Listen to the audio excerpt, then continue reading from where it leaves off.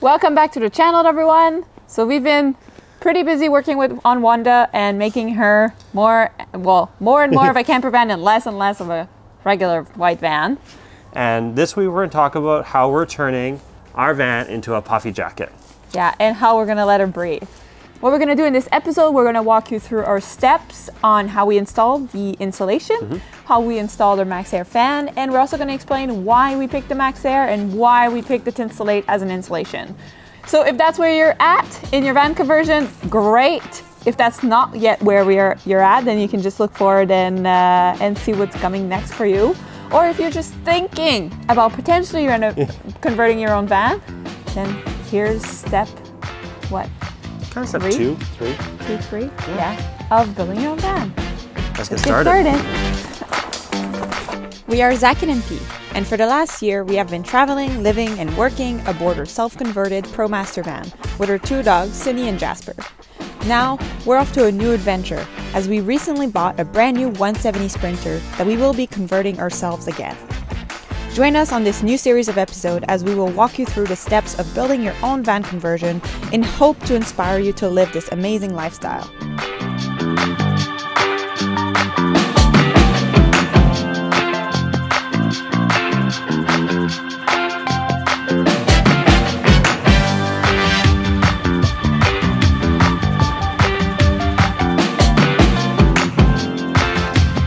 Why we chose to use a Maxxair fan.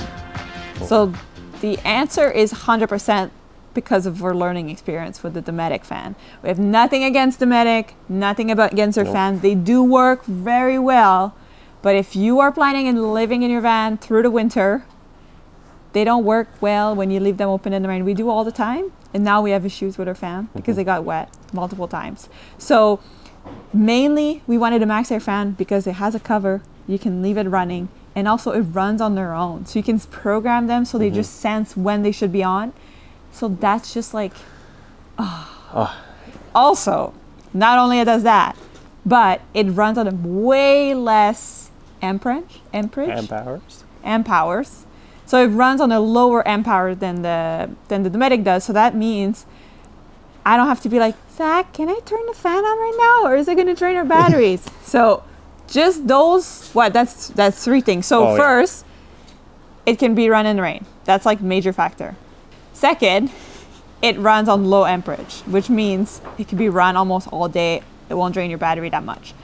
Third, it has its own control. So it'll run whenever it should be running. So if it senses that the temperature in the van is rising, the fan will turn on. So that is like a smart fan, basically. So good. And I think there's a fourth one, is we got the fancy one that comes with a remote. So that means we're in bed, feeling a bit hot, feeling a bit cold, turn it off, turn it on, whatever you need to, turn it a notch, turn it 2 notch, do whatever you want. Whatever you want, you can do it from your bed. So Maxxair it is more expensive, but honestly, I think it's such an important piece of the van that it's worth spending a little bit more. It's not even that much more expensive. No, it's just like that little bit extra. So yeah, that's why we got a Maxxair van. And we're not sponsored. They don't owe us anything. We just say that because we think you guys should know that. Yeah. What you need is jigsaw. Drill, 2 drill bits, 1 big, 1 small. Buttle tape, always. Caulking gun, and lap sealant, your plastic, and your tape, 2x2 for your frame. The very first step is to figure out where you want to put it in the van. So we put it up into the front. It's near our kitchen, so a nice easy pull up during the kitchen, and it pulls across the whole van. Step number 2 is to make your template for the hole. You're going to take a piece of cardboard and you're going to use the fan itself to make your square. It's about 14 by 14 inches, but you should always use the fan itself to be sure.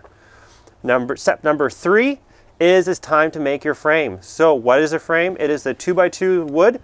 You're going to create literally a square with, I use the miter saw for everything is nice and easy. And this is going to allow your fan to be screwed to your van. Next step, step number 4, is you are going to go and take your template and you're going to draw out the shape on the roof. So we're working from the top of the van at this point to make sure we're always working down. So once you've drawn out where your fan's going to go on the roof, it is time to tape and prep your workspace. Just like the windows, lots of tape. Use your plastic, prevent those shavings from going everywhere. On the inside, also tape it up. We created kind of like a catch underneath so that shavings don't go everywhere. It just saves you so much time. So the next step is the fun one. You got to start drilling through your van. Then once you have your template, you're going to take your drill a pilot hole, drilling down. And what you're going to do is you're going to get it big enough that you can put your jigsaw through it, and it's time to start to cut. So we are going to take the jigsaw and we're just going to cut out nice and slow along the line that we just did. After you cut your hole, you're going to dry fit your fan, make sure it's nice and square and smooth to put in. If you have any burrs or it's a little bit too tight, you can take your angle grinder and just kind of angle it out, make sure it's nice and smooth. The next step after you grind the edges is to paint the edges. We want to prevent rust. It is super important that every time you put a hole in your van, paint the edges. Once the edges are all dry, what you're going to do is you're going to place your fan into the hole and you're going to start drilling out all the screw hole placements with your drill bit. You want to make sure you pre-drill through the metal so the screws can go in nice and smooth to your frame. Once you've pre-drilled your holes, take the fan out and you're going to lay down your buttle tape along the whole edge of the hole. Once you have the buttle tape in, take your fan, drop it into the hole, and you're going to come from the bottom and you're going to put your frame on. We glued ours in for it's nice and sturdy, and you're going to come up to the roof and it's time to start drilling. So the next step is to take your drill, working your way along, sucking all the screws down and making sure the fan is nice and solid. Once you put the screws in, don't suck them down all the way, bring them kind of almost all the way, and then do the final couple triggers with the drill at the very end. The last step after you've screwed all the screws in is to apply your sealant. Take your lap sealant with the caulking gun and just work around all the edges and make sure all the screws are covered. What we did is we took those little metal clips, we pulled them up just slightly, so when this guy gets placed down at the top, we can line all the holes up. So I think one of the biggest questions I got asked during the last build by like every person walking by, I felt like, was, how are you insulating your van? Well, the last time we did it with a XPS foam. It's like a hard, big sheets of foam. It was pretty good, we think. We're pretty happy with it, but this time we're stepping it up. We're using Thinsulate. So why did we choose Thinsulate? So there's a few reasons. First of all, the foam was kind of easy to do, but it was actually pretty hard because it's not flexible. So you can't get into all the cracks. You can get into the complex shape of what a van is like. So Thinsulate, one of the advantages is that you can really push it, squish it. It's fabric, basically. It's like fluffy fabric. So you can get into the cracks. You can almost get in any parts of your van. So you're going to insulate your van a little bit more uniformly. Yes, we are using spray foam in some of the places we can't access, but that's really the only place we can't put Thinsulate. So very easy to install. Also, it's not messy. Like foam, I remember when we did it, it was like everywhere. There was pieces of foam everywhere. It's pretty wasteful. Thinsulate, you're gonna end up almost not wasting because all your leftovers, you can shove it in little cracks and stuff. So, and probably one of the biggest reasons we chose Thinsulate was the R value. It's about 4.5 R per inch, which is super efficient. It's hydrophobic, just like foam is. So that means if there was any humidity in the van, it would still work because the fiber doesn't absorb the water. What you'll need on top of having your Thinsulate ready to go: measuring tape, some type of big ruler, scissors, tape, spray glue, marker, spray foam. Also, another thing that will really save your knee because you're going to be on your knees cutting this insulation, knee pads. All kinds of knee pads, anything that's going to protect your knee basically. The first step you need to do when you start with your insulation is you need to first make sure that you estimate the right amount that you'll need for your van. So for a 170 Sprinter, it's 70 linear meter. It comes in a big roll, and there is a few calculators online to find what amount you need. We did use one of the calculators to find it for ourselves, but 70 linear meter is what you need for a 170 Sprinter, or is recommended. So after you estimated how much Thinsulate you need, the first step you'll need to do is start cutting your pieces. So you can lay out the roll, and what I ended up doing is for all the bottom panel, it's all the same height all across the whole van. So I figured out how tall they needed to be. So this is about the height. And then what I did is I would go and measure between each of the support and then cut that piece of the panel out. And then I would go put it in. and then move on through the van that way. This is actually a piece that might benefit from being glued in, because as you can tell, it doesn't quite, it's not shoved enough. There's nothing holding it that much.